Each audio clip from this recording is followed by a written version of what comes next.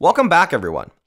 In this lesson, we are going to turn that logical solution we came up with into a code solution. Now, I've also included the final code in a REPL in your resources folder already. The reason we did this is because from this point forward, some of these questions are going to be much more extensively written than what we're used to. And there's going to be more variables that we have to keep track of, so it might be better if you have access to the final code and it's easier for you to follow along. Now, I'm still going to be writing it all here for you just so that you know what the process is going to be like in the actual interview and what your thought process should be when you talk it out and come up with it. But the most important thing is that you're able to follow along with everything we're doing, and it might be better if you have a reference to the final code to see what it is that we're actually doing. So let's actually just jump right into it. You'll see here that I have not only our function that lets us calculate the water at a current point, but also I've initialized the function. So here heights is going to be the array that we pass into this function. So what we want to do is we want to initialize a total water that we're going to want to return. So this is just some value that's going to initialize at 0, and it's going to allow us to keep track of how much water we found so far.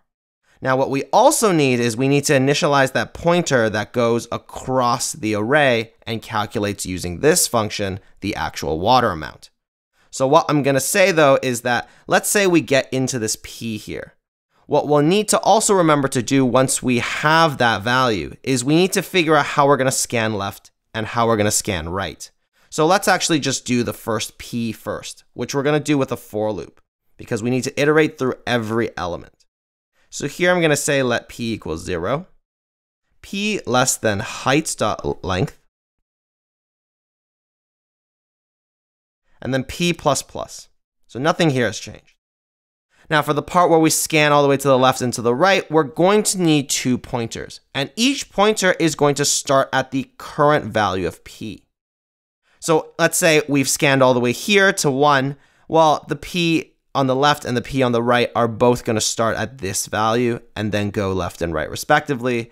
And we also need some other variable that's going to keep track of the max value that we've seen so far. So it's going to go right, for example, and say, is 0 greater than the current value, which we're going to initialize also at 0? No, 0 is not greater than 0. Is 3 greater than 0? Yes. So we keep track of 3. Is 1 greater than 3? No. Is 0 greater than 3? No. Is 1 greater than 3? No. Is 2 greater than 3? No. 3 is our final max. So here we need 4 things then. We need that let left P, which is going to be equal to P.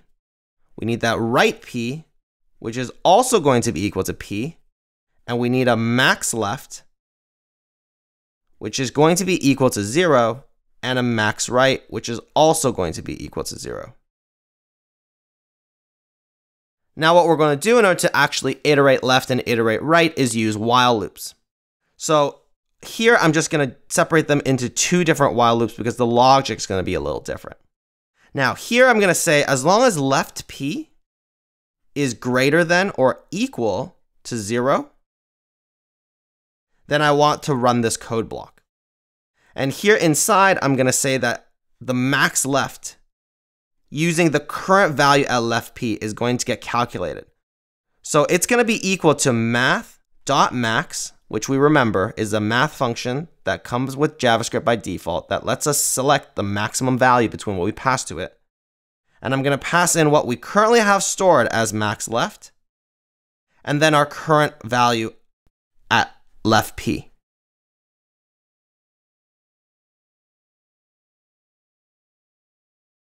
Next, what we're going to do is we're going to decrement left P. So this is going to move left P 1 value to the left. And then as long as left P now is greater than 0, it's going to run this code inside of our while loop again. And that's all there is to it. Now what we're going to do is we are going to rewrite this, but for our right side. And here we're going to say while our right P is less than heights.length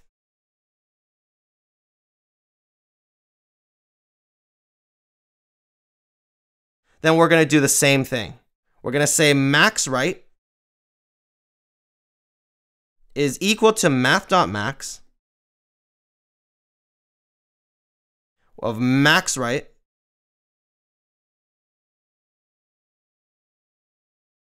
and then our heights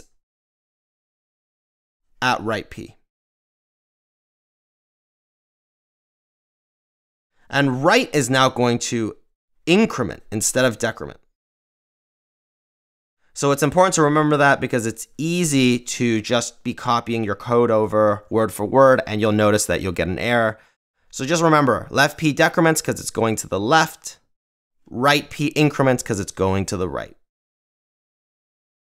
So now that we have our max left and max right, we need to calculate and store the current water that we have so far.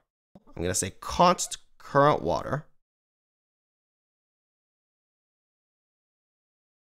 is equal to our calculation. So we need the minimum value between the two maxes that we have. So let's say we need the max left and the max right. And then we're going to subtract our current heights at our current P value.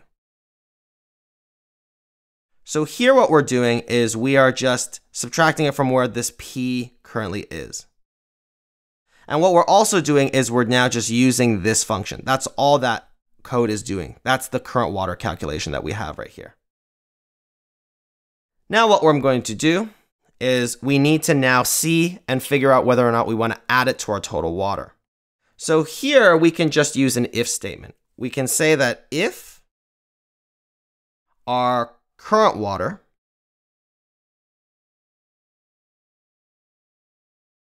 is greater than or equal to 0,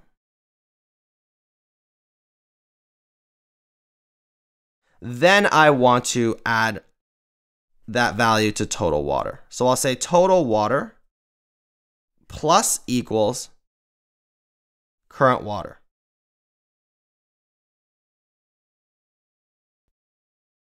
And then with that, we just now need to close our code because we've done everything. We've gotten the current water. We've decided whether or not to add it to total water. There's nothing else we need to do with our current P value.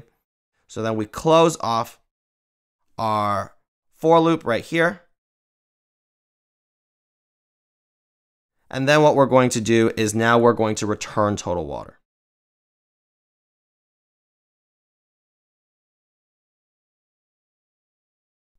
Close off our function, and that's it. This is the code. So there's a bit more logic that we had to consider because of our left moving P and our right moving P, and then the final calculation. But it's actually quite simple once you look at it step by step.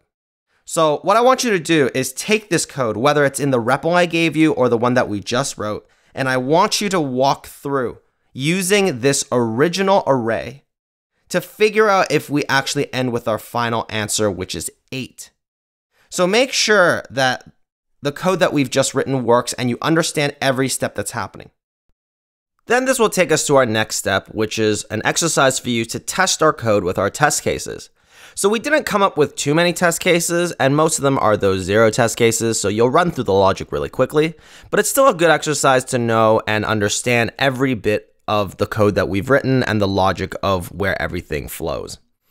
So do that, and then in the next video, we are going to tackle space and time complexity. So I'll see you in the next video.